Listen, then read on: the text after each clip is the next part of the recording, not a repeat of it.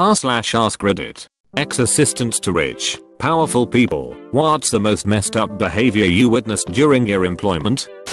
I was briefly an assistant to a CEO of a large company in my country. I live in Northern Europe, and this guy was a real asshole to everyone. I just made coffee, ran with mail and copied things. I say briefly, because I only worked there for 3 weeks. I made an honest mistake, copying the wrong documents, resulting in a brief embarrassment on his side in an in-house meeting with some of the other big guys of the firm. I got called into his office, and knowing his history with previous assistants, I was visibly nervous. He then began absolutely shredding me for 15 minutes, completely red in the head, spit flying in my face as he stood above me, basically ripping me a new one. I started crying. This was my first job, and I was 15 at the time, and he stopped shouting.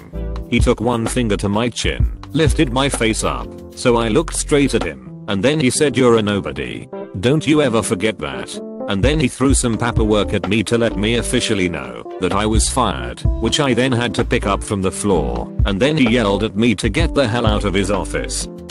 Using in my alt account I work with, or for, this really old guy who is in his 80s. He tells me stories all the time from his past of all the crazy shit he's done there before coming to America and making his fortune here. The country he is from is known for corruption, especially in the past when he was there. He was a son of an influential and rich politician. In his teenager years he used to basically do whatever he wanted. Think the devil's double, but on a smaller scale.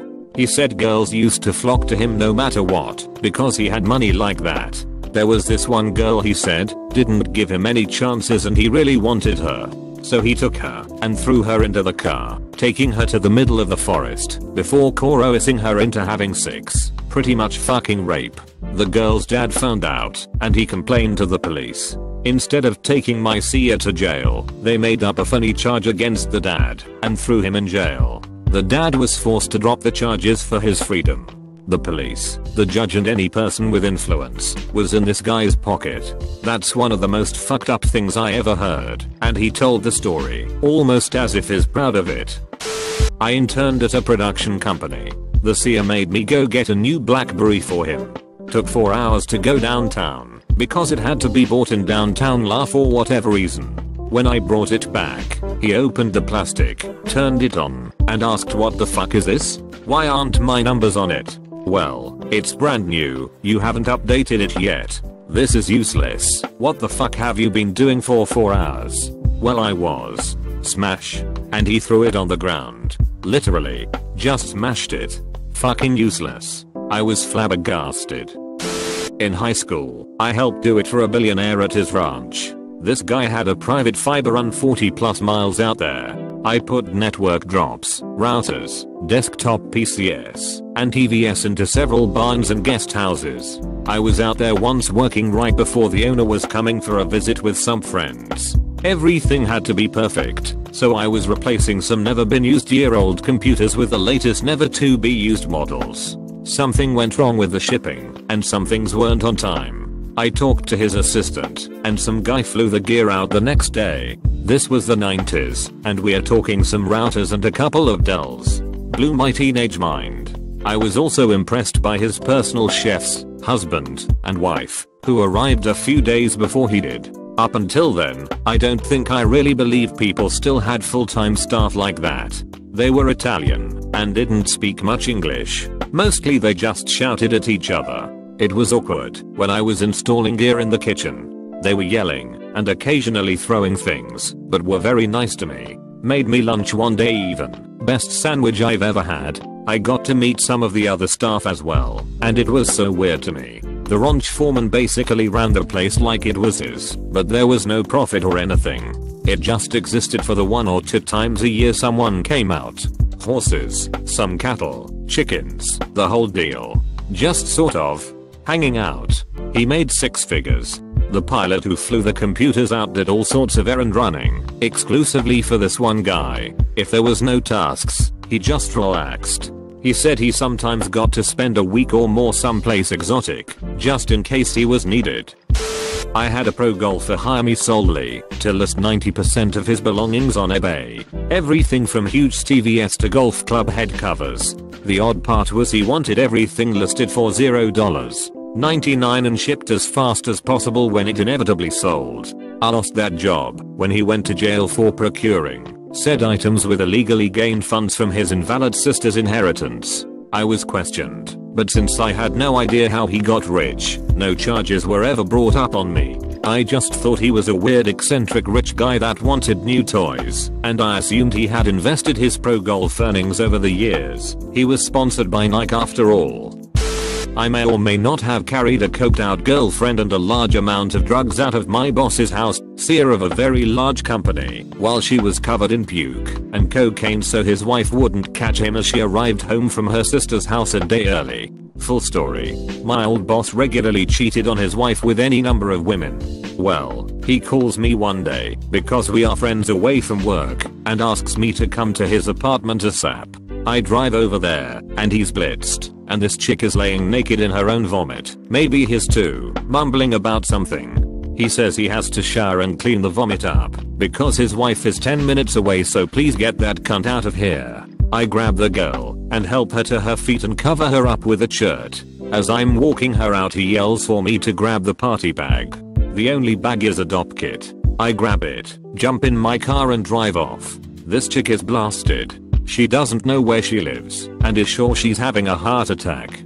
So I calm her down somewhat, and reach in her purse and find her ID. Luckily she has her current address on it, and I take her home. I drive back to my house and pull into the driveway, and remember the dop kit. I open it up, and there's a sugar cube sized piece of meth, 3 approximate grams of kind bud, and what has to be an 8-ball of cocaine.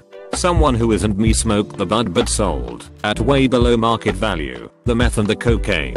I got a steak dinner and a few beers later that week from the boss. Needless to say, I no longer work there.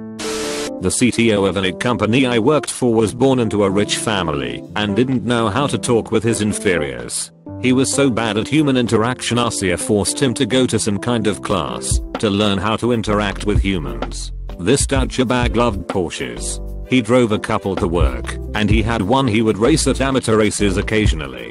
One day one of our coworkers failed to meet us for lunch because he was broadsided on the way to the restaurant. For some reason after the accident he came back to work. We were standing around his cube, and he's telling us about his car getting totaled when the CTO walked up.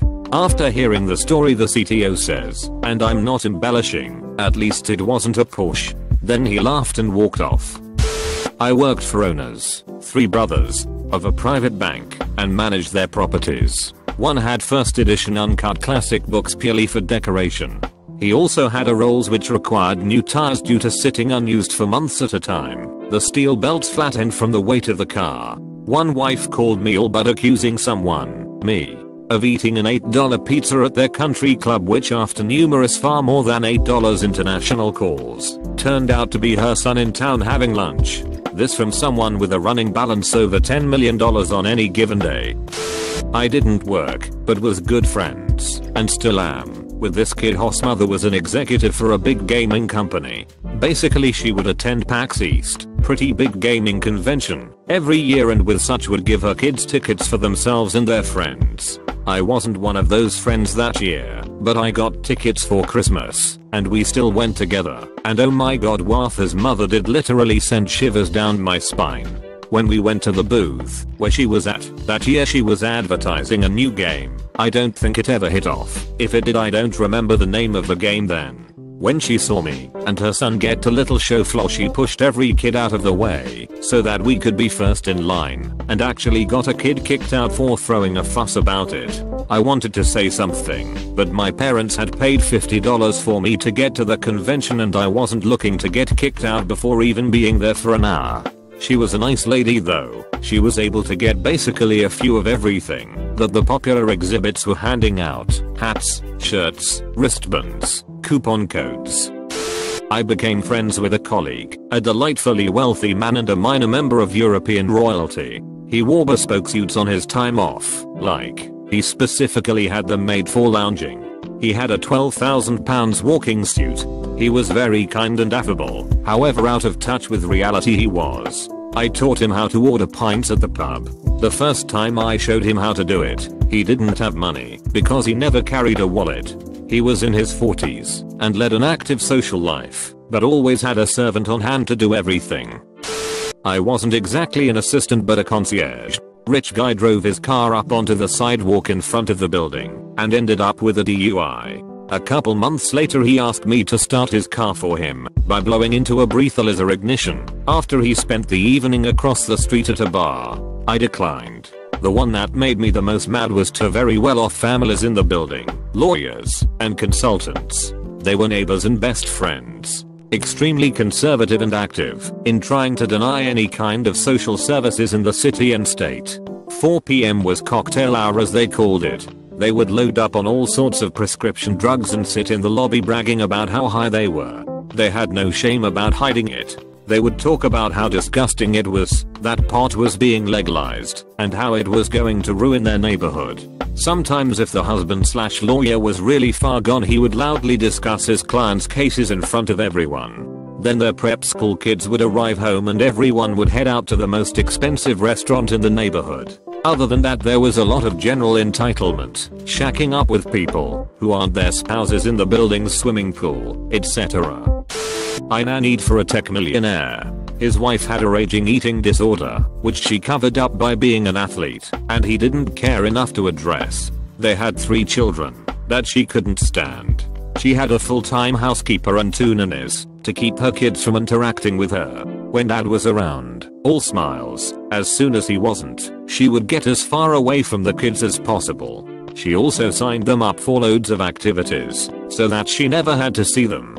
They all were in therapy at very young ages. I nannied for a couple of other families like this. Wives don't work, but don't interact with their kids either. They just shop and lounge all day.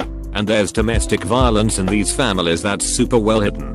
I saw a husband inches from his wife's face, shouting his head off because they were out of post-it notes and me and the other nanny just kept right on cleaning because we needed the job. Ugh, I hate rich people. They have the kind of problems that money doesn't fix. I used to be the assistant of a celebrity photographer in Nick, mostly hip hop celebrities and New York nightlife. This guy fucked so many women behind his wife's back, it was obscene. Once there was this model who needed portraits taken, but my boss was fucking her, and his wife was suspicious. So he had me take the pictures instead. Except he drove me there with his wife, but had to drop me off across town, so his wife wouldn't know where I was going. Had to walk 20 blocks to get to the model's apartment. Also, if we worked until 3 AM, which was common, I would have to crash at his place or else I would have to sit in Penn Station for hours until the first NJ Transit train. He made me sleep on the floor. Even though he had a couch, I had to sleep on the floor. Everyone involved in the Nick upper class are bastards. Bastard coated bastards with bastard filling, just waiting to fuck you over. Over the summer one year, I signed up to be an extra for a film by a man who had won an Oscar for directing a particular film because I liked theater. When I got there, I actually ran into the director almost immediately, who proceeded to tell me that I would no longer be an extra, even though I said twice no, sir, I'm supposed to be in these 3 scenes, and instead would be his wife's assistant for the day. She wasn't in the movie. She was just observing all day, but she still had a change of clothes for when she left that needed to go in a dressing room again, even though she wasn't acting in the movie. The guy, from what I can tell, is just the egotistical kind of wealthy and not actually super rich, but the Oscar went to his head and he used it as an excuse to treat everyone on set like shit. Thanks for watching UpGoat Reddit. Try like and subscribe button if it still works.